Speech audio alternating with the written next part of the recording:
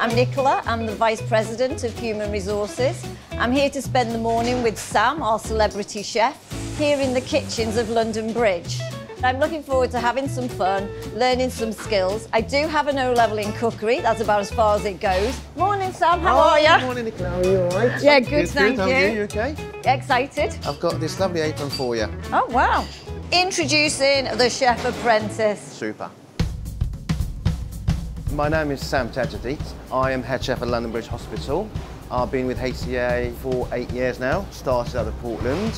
Looking forward to spend a bit of time with Nicola. You're making that look a little bit too easy. Yeah, I'm not expecting you to do that. I hope not, chef. No. It's quite a large knife, isn't it?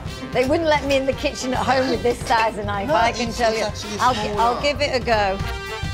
This is like being back at cookery class at school. To be honest, you've done it brilliantly.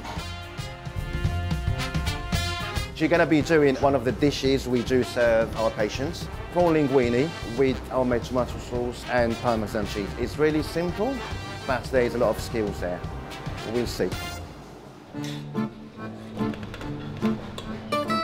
We got the slow roast tomato here. Smells lovely. Our linguine is already blanched, not cooked through, it's just al dente. So it really does come down to preparation as well, doesn't it, to make this such a smooth operation.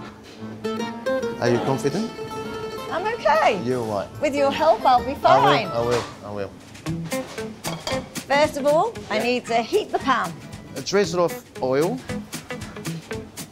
And then it's 6 of my favourites. Oh, that's 5 and 6. The minute they've got a bit of colour, they cook so quick.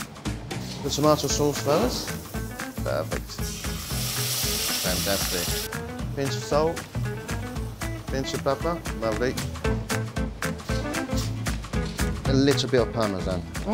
It's like seasoning. I don't want the cheese to stick to the pan. Your linguine is just nice and warm. Okay. Do I need to shake it anymore, or is that okay, chef? Fine. We'll use a bit of pasta water as well. Okay. The prawns are getting a bit pinkish, they're nearly there. And then a bit of chives to make them a bit prettier. And then we're going to plate. Okay. Try and do this without making a mess of the plate. No, perfect. I like lots of Parmesan. I hope the patients do as well. Look at that. Can I have a Saturday job, Sam? Of course we can, anytime. I want it to look like I see on the TV, you know, like a little cottage look. Fantastic. Oh, drizzle of oil. Attention to detail is really important, and the high quality of food as well, because our patients, we love cooking for them. We make them happy with food. Done so well, and then I'm going to fail at this point. Well done. Another hug. Well done. That's actually really good, even if I say it myself, chef. Yeah. I think Nicola, she's done absolutely brilliant, and her dish, I would serve it to the patient.